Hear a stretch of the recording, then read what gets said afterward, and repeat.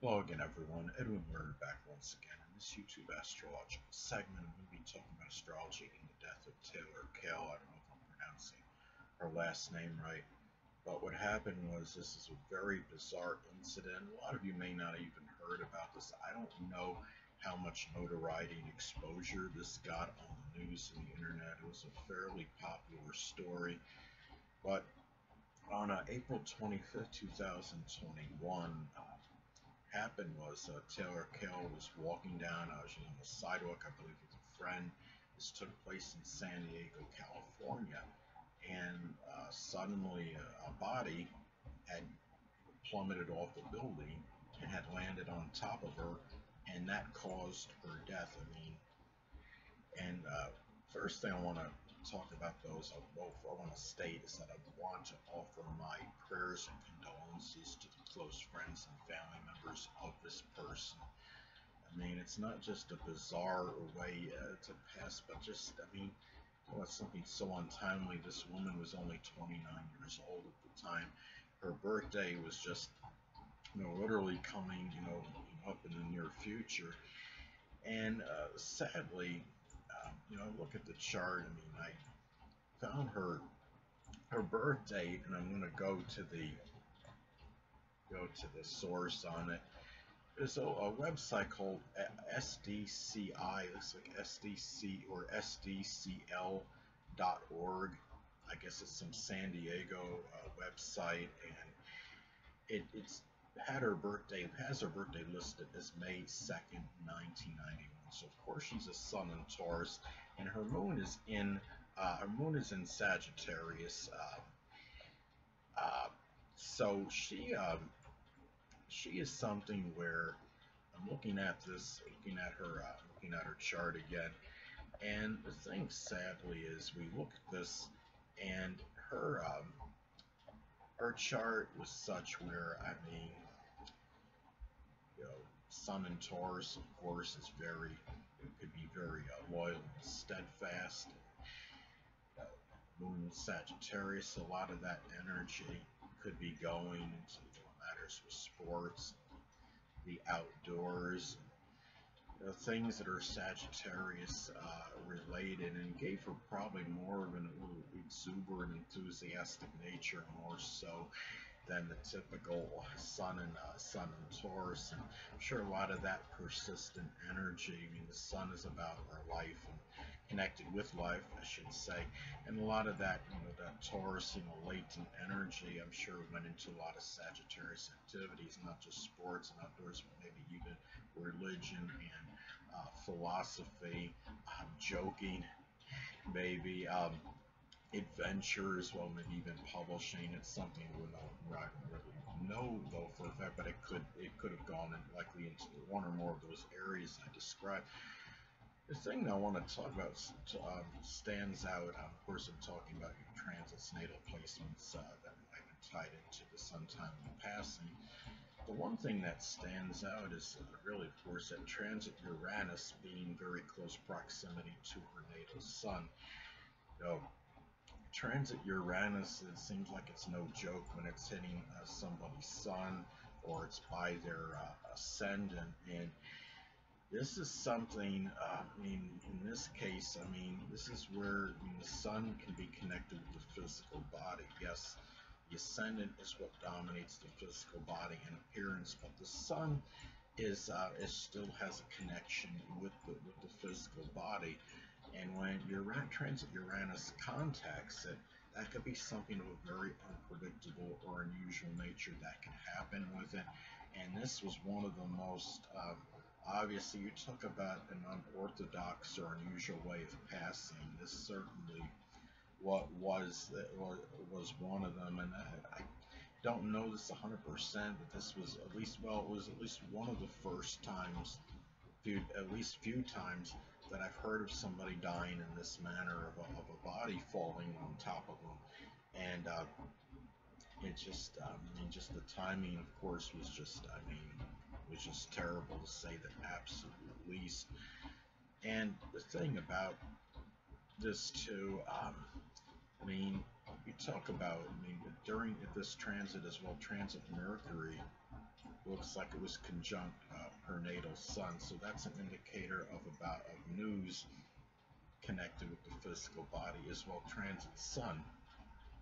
Now I had to improvise and do the solar/sunrise chart for it because of course I didn't have the time of birth, but transit sun was in her 12th house in the solar sunrise chart at the time. When you have a transit like that, when you have that transit, that could be an indicator of the life perhaps leaving, because the transit sun in the 12th house, the sun is about life, vitality, or energy.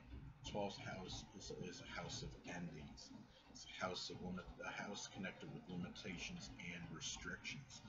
Now, another thing I noticed which stood out is that transit Pluto was conjunct her midheaven at this time in the solar sunrise chart in Capricorn. Sadly, Capricorn being a very sign connected with things are depressing, despondent, and it's not, surprising me. Her death was something that gained some kind of notoriety and attention and exposure, and being in the sign that's connected with status, and recognition. Capricorn itself, in transit Pluto was not far from her natal north node at the time of her passing. Now, I know it wasn't conjunct based on the transit orbs that are used, but when you're looking at even 5-6 degrees away in a transit conjunction, I don't think we could say definitively that an astrological energy doesn't feel some kind of vibration when it's 5 or 6 degrees away from, when a transit is 5 or 6 degrees away from it. And another thing that I'll notice too in her chart is that, she was also going through her Mars return. She has Mars in Cancer natally. When this occurred, transit Mars was either at or very close to 0 degrees Cancer, which of course is a critical degree. In the solar sunrise chart, she also has Mars conjunct Chiron. Now, Mars could be about physical injury and wounds, and Chiron, when it's conjunct Mars, could add to the suffering and anguish. And being in Cancer, the zodiac sign Cancer, it wouldn't surprise me if there was some injury sustained to the breast, chest, or stomach area. Chiron in the solar sunrise chart is also very close to the 4th house cusp of the end of life.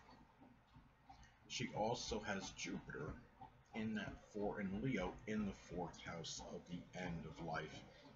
And Jupiter can enlarge things, as I've talked about in previous videos. It can be very paradoxical. Jupiter could be very strongly benign and benevolent, but it could also have the tendency to enlarge and expand. In this case, perhaps it manifested in enlarging and expanding, a very dramatic, sadly, and attention-getting end of life for her. She has the moon in Sagittarius, based on the solar sunrise time. Moon in Sagittarius in the 8th house of death. So that's an indicator of a death that would be public. She was walking, Sagittarius is associated, I would say, with the outdoors, and she was actually, of course, outside when this did occur. Now, the ruler of the 4th house is in the 8th house, and conversely, she has the ruler of the 8th house in the 4th house. Well, that tells me, when you're talking about the 8th house being involved in both these examples, the 8th house can be about obliteration and destruction. The 4th house is the latter part of life, and perhaps that was an indicator, sadly, that she wasn't going to have that latter part of life, sadly. Another thing that I noticed as well is her transit Mars in Cancer was also making a fairly tight opposition to her natal Black Moon Lilith in Capricorn. The Black Moon Lilith in astrology can be connected with suffering, I would say tribulation, anguish, and Capricorn can also be associated with structures. The man that plummeted to his death when he jumped off a building and landed on her. The fact that transit Mars was opposing this at this time, well, I perceive this as one way this may have been expressed, as the fact that that emergency treatment and care, you know, Mars could be connected with emergencies, Cancer can be connected with empathy, care, um, was going to be far away and may not have been able to get to her in time.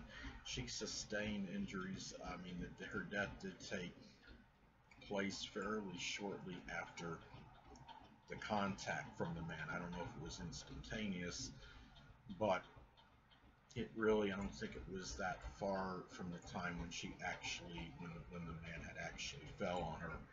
Hold on a moment, people.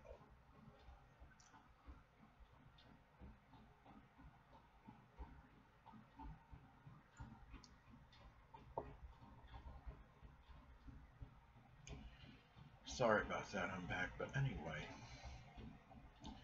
and the thing is, with her,